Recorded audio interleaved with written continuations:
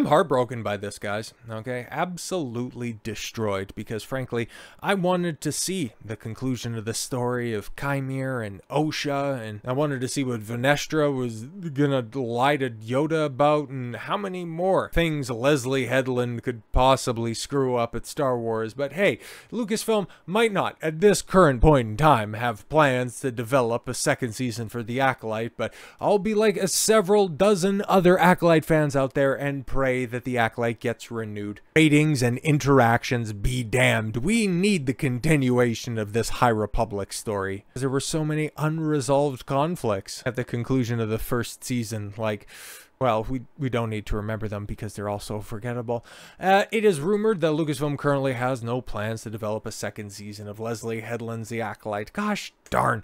The latest rumor comes from scooper WDW Pro. He details, what I'm told by a source who has been correct in the past regarding Lucasfilm with very high specificity of correctness, aka go back, folks, and listen and tell us. Oh, listen to us tell you that the Rey movie was going to be happening right before they announced it, and that Daisy Ridley would walk across the stage at Star Wars Celebration right before it happened. Yes, and also, you know, Kathleen Kennedy is going to be leaving at any point in time.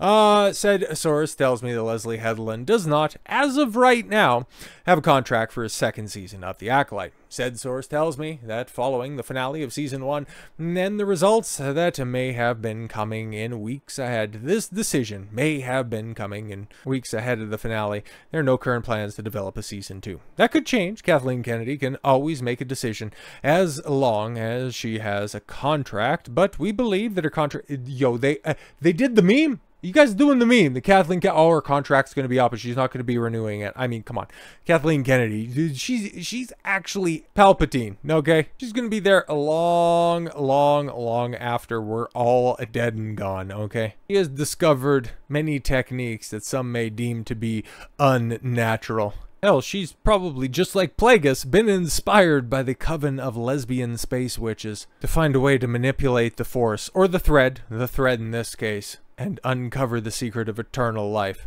So no, Kathleen Kennedy's not going anywhere, and even if she does, look at the people that are going to inherit the throne. Dave Filoni, who signed off on all this nonsense. Jon Favreau, who writes scripts like he's banging together a couple of action figures. Do you think that stuff's going to get any better? Absolutely not. Yeah, and it may be continued past that, but that's when the current contract would end. But Kathleen Kennedy could go ahead and approve that. But as of right now, we are told that there are no plans, no movements, and nothing in development for Season 2.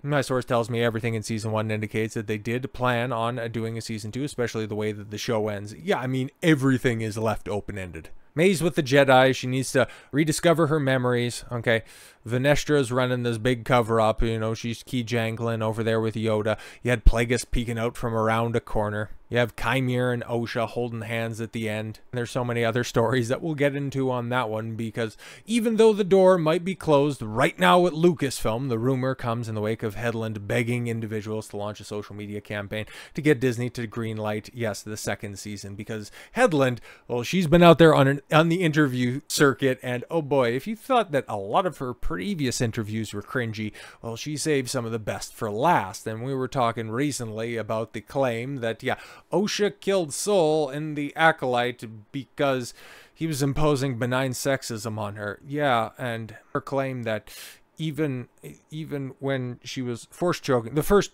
canonical use of the force choke, very stunning, very brave. Sol was even removing her agency by saying that he's okay, he's alright. That was still his consent to her killing him, was removing some of her agency, and he was doing that because she's a girl, and that's sexist. Leslye Headland's a total idiot. She was talking to Collider here and saying, shifting gears, one of the most popular questions that I got to ask you from Twitter was, what do fans need to do to ensure a second season?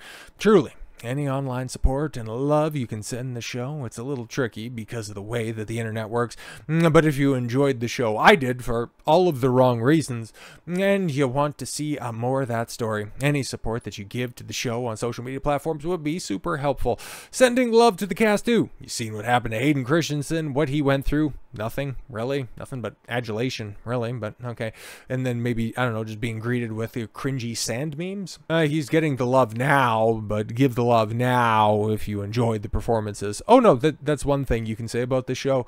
There were no good performances. Like, if you're looking forward to the second season for that, like, the Soul, he won't be back unless they're going to do more flashbacks, even though that is kind of the hallmark of the Acolyte at this point in time. Untraditional storytelling. Is that the way that Headland's going to go ahead and try to pitch this? She's just such an auteur, guys. She can't be pigeonholed into one way to tell her very, very important story. The story that, remember, Kathleen Kennedy said was a perfect Star Wars story. But yeah, Soul was the best, and he's not coming back. Everybody else was just cardboard cutouts with awkwardly large lightsabers. Like, you can see it in the picture right there. Like, shit's huge, bro. It's like they're swinging around full cans of Coke with a light beam at the end of it. Like, what the hell are you doing? It's trash. From there, Headland stated, encourage your friends to watch this show. No, I don't hate them that much.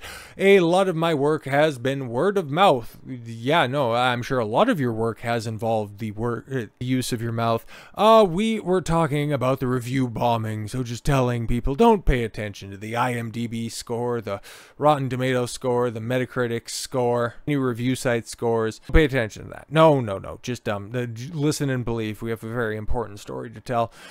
She then stated, if you enjoyed it, tell people. It kind of seems like it's that it's a sort of basic, but I think what's interesting is that nowadays, if you're a show, you're rarely going online and being like, I like this show. Oh, you see that all the time. Like, the shills are more vocal than the critics in most cases. It's just the critics, you know, the people looking at that going, oof, that was really bad. Here's my list of examples. They get shouted down as being toxic and hateful. All you do is hate things. It's like, no, my eyes work and my ears are functional, and I can go ahead and spot a bad story being told and give you specific examples for it. We've got way too much toxic positivity going on out there. Just people clapping and supporting nonsense because, oh my god, that's a lightsaber. It went red.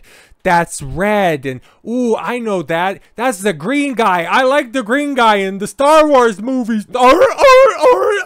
You're telling me that stuff is rare? At all of those stupid reaction channels that are, you know, littering YouTube at this point in time. That low effort crap where it's just all positivity. We just need to get hype about something. And then admit it's crap a few weeks later after your coverage is concluded. That shit is far more toxic than anybody going, oof, this was really bad. But yes, in the words of Leslye Headland, you watch it, you move on. Maybe you mention it to somebody over dinner and be like, oh, I just binged this show. It was fun. Lee Jung-jae is an awesome actor. Yeah, you should watch him in a good show, like Squid Game. It's usually comes up that way, as opposed to going online and saying, I love this show. So if you did love this show, then pivot and be appreciative. Yeah, people who actually unironically like the Acolyte, or at least shill it online, don't have anybody to have dinner with. So yeah, I could imagine that that's likely a very believable story for her. Yeah, man, just looking at the numbers, obviously, it was never, ever gonna get a traditional second season, okay? At least in the way that you would greenlight previous shows. When you just compare it to other Star Wars projects, it ranks behind everything else. Andor, Mandalorian Season 3 is worse performing than every single one of those. Even Disney Plus's best performing Star Wars TV show, Obi-Wan, hasn't gotten a second season. And don't say just because, well, we're not entirely sure the story that we could possibly tell there. I mean, we got season 1 of The Acolyte and they could barely string together a coherent story for 8 episodes. Hasn't stopped them before. Yeah, falling off of the Nielsen ratings in less than 3 weeks. Falling to the bottom half of the top 10 for original streaming shows on the Illuminate tracking stats. It's not a good sign. And I'm still hoping, and so is Leslye, because she is out there, you know, she's talking to Collider, she's talking to the Hollywood Reporter, she's talking to New York Magazine, Vulture specifically. And she's talking about, and I quote, a positive corruption arc. What? So just piggybacking off of her original idea for the show, you wanted multiple seasons, was this designed to be a series finale? A lot of the things are left open-ended, and I would love to continue exploring. I do feel, however, that we had to tell a complete story. In the streaming era, a lot of first seasons are essentially the first act of a story. I wanted to tell a whole story, and there were a lot of little things, like about how Vernestra being Manny's character's master, yeah, I guess you confirmed that right there, like that was another open-ended potential mystery, but hey, if you want to just go ahead and admit that right there, fantastic. Osha making the decision that she makes, yet to kill Soul and become the acolyte for Kaimir. The legacy characters that show up, yeah, that you went ooh in front of the camera and everybody just rolled their eyes at. I definitely, I designed it to launch into another chapter, but I was like, don't assume we're getting a second season.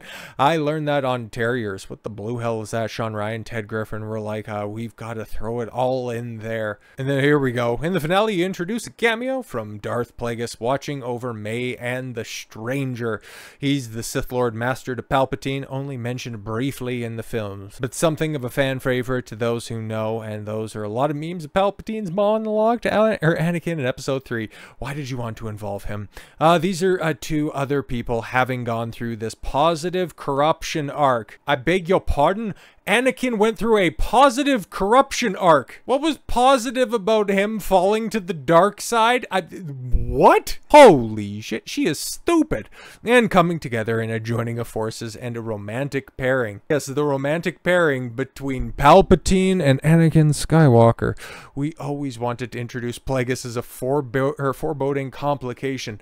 We know Plagueis' appearance ends up being... apprentice, sorry, ends up being Palpatine. So it would be interesting to see how these two red lights, it's red, see, that's their defining character. They're red lightsabers carrying warriors fit into the story. They both went through positive corruption arcs. Osha and Kaimir is just like what Palpatine and Plagueis or Palpatine and Anakin. Leslye Headland. This is why we need a second season, mostly because you can't even write stupidity this comprehensive. We need her out here on the interview circuit. We need Amandla Stenberg cutting new pathetic diss tracks. Boy, she has been awfully quiet recently, but I can't wait. I can't wait for her next release, her next role, her next interview, because I would imagine we're going to be getting some insight and wisdom that we are going to miss moving forward in Star Wars. Y'all excited for Skeleton Crew? Spoiler, nobody's excited for Skeleton Crew. Nobody even knows what the hell that is. So with all that said, thank you all very much for the gift of your time. I've been Don Consuelo. I want you to follow your gut and get after it. Take care, everyone.